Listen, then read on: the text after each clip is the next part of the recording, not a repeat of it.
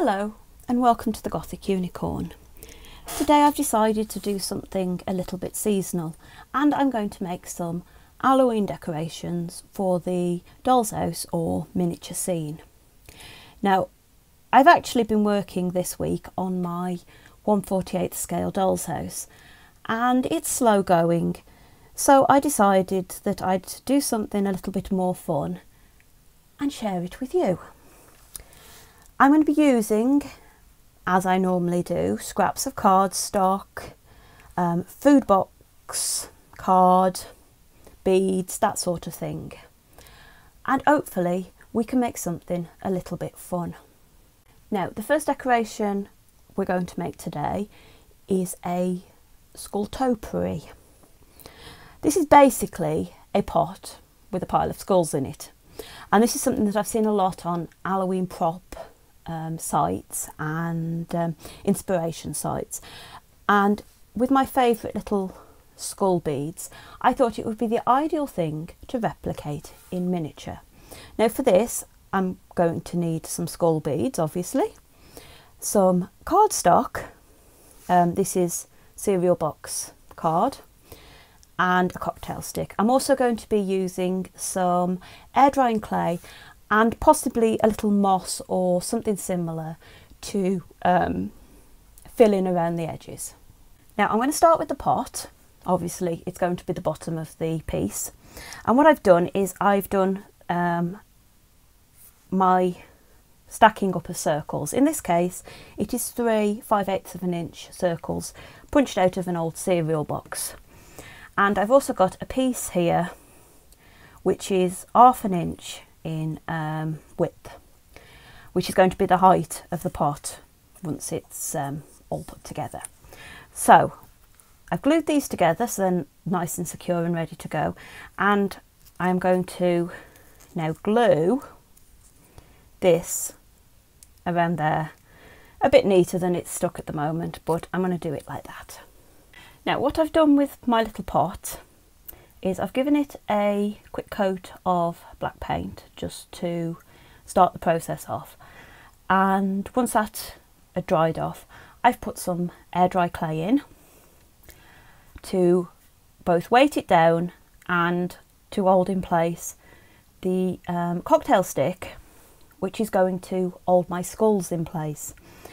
Now I've used Das modelling clay, which is I believe paper-based air drying clay. It's alright, it's not brilliant, but it does for what I need it to do. I'll just move that out of the way. Now what I've done with that is I took a cocktail stick and I cut it down to the size that I wanted. I stacked my skulls up on it, took into account that, and left a little bit more so that I've got some room for manoeuvre. This is just so that I'm not relying on glue alone to hold my skulls together. I have put some black paint onto the air dry clay and also a rough coat onto the cocktail stick, just in case anything sticks out. And what I've also got is I've got some moss. I've got a lovely big bag of moss, but of course at the moment I cannot find it. So I found this little one and it will do the trick. Now what I'm going to do is I'm going to put a good amount of glue around the base of the cocktail stick on the top of the air dry clay.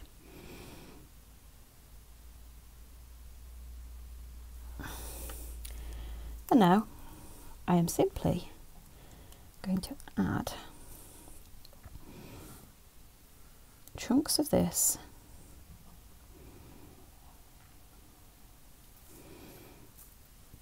into place on the glue. Now I do want some bits hanging off, because it adds to that sort of messiness, even though there is a good chunk of me that is going, no, that looks awful, tidy it up. So just push that down into the glue, and I've got the first layer. Now I need my skulls. Now one of these fits onto the cocktail sticks better than the others. I'm just using my glue cocktail stick to see if I can figure out which one, and I think it's him. No, it isn't.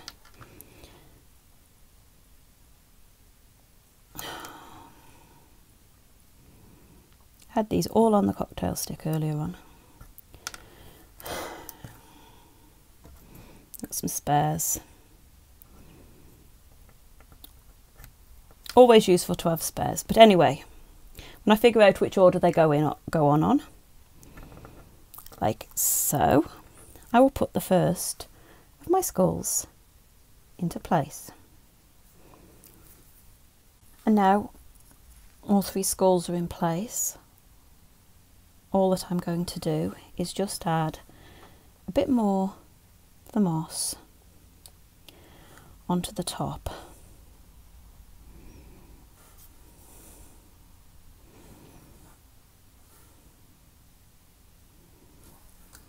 Just need a little bit more glue.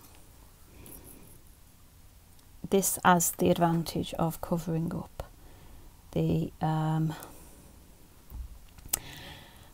holes in the beads and just pulls the entire piece together. So there it is, my skull topiary.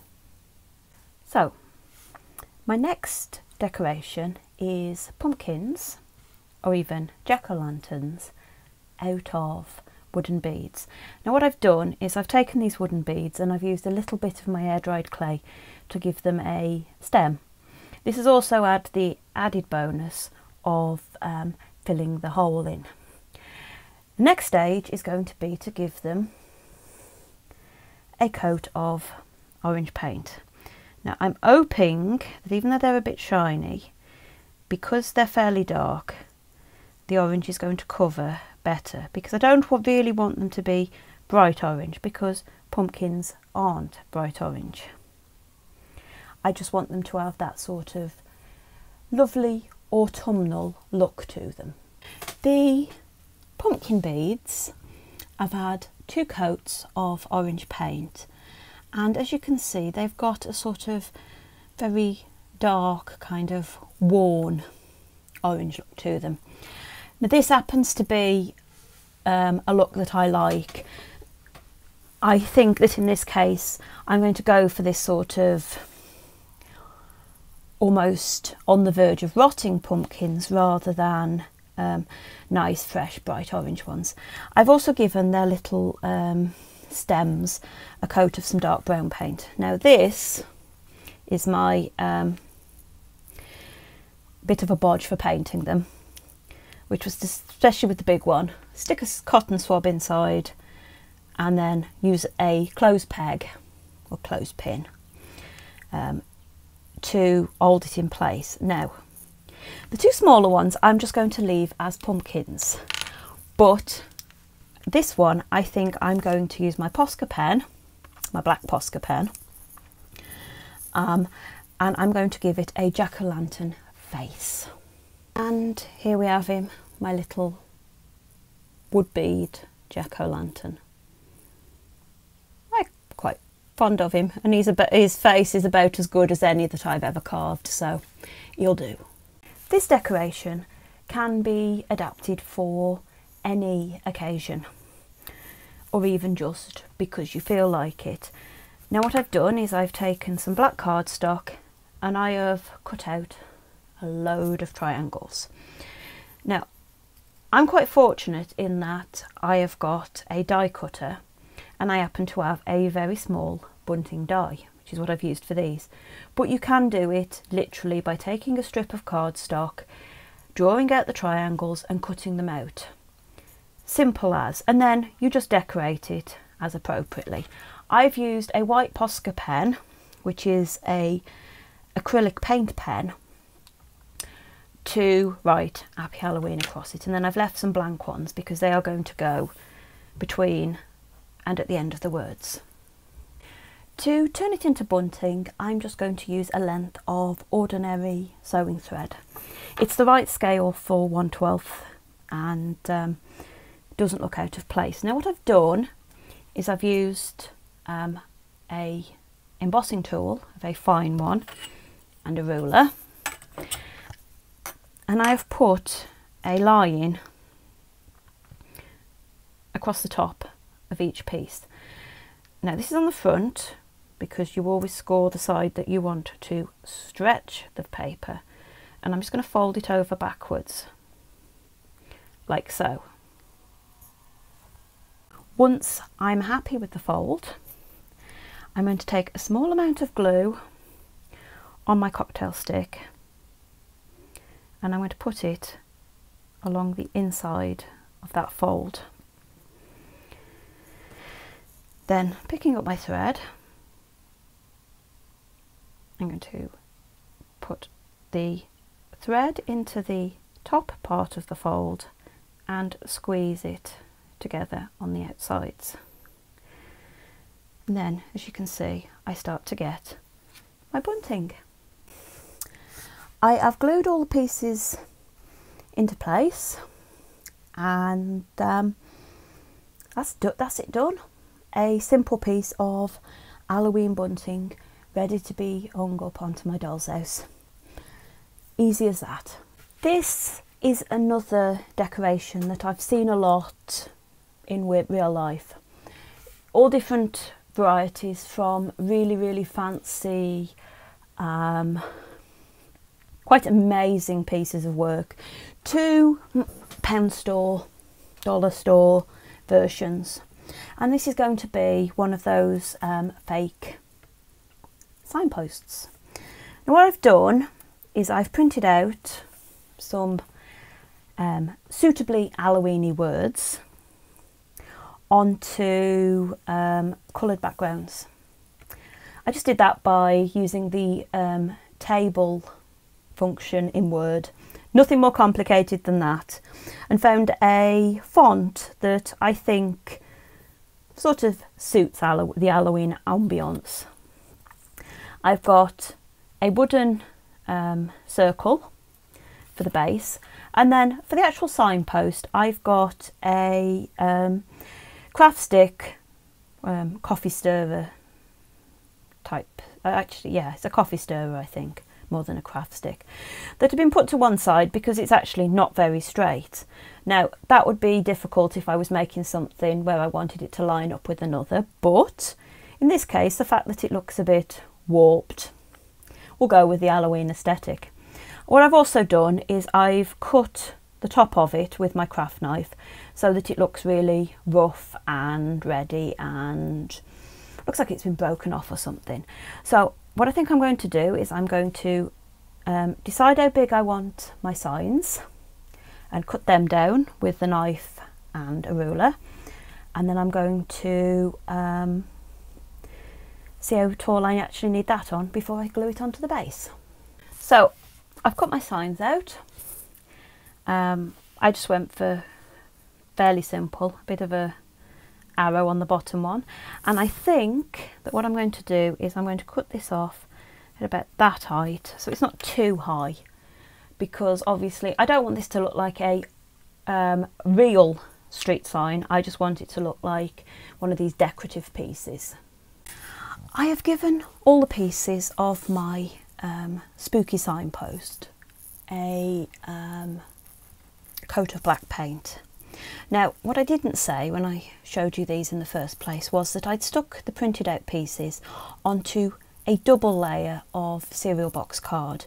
This was just to give it a bit more depth and a bit more substance. And I am literally just gluing these pieces onto the main bit of the signpost.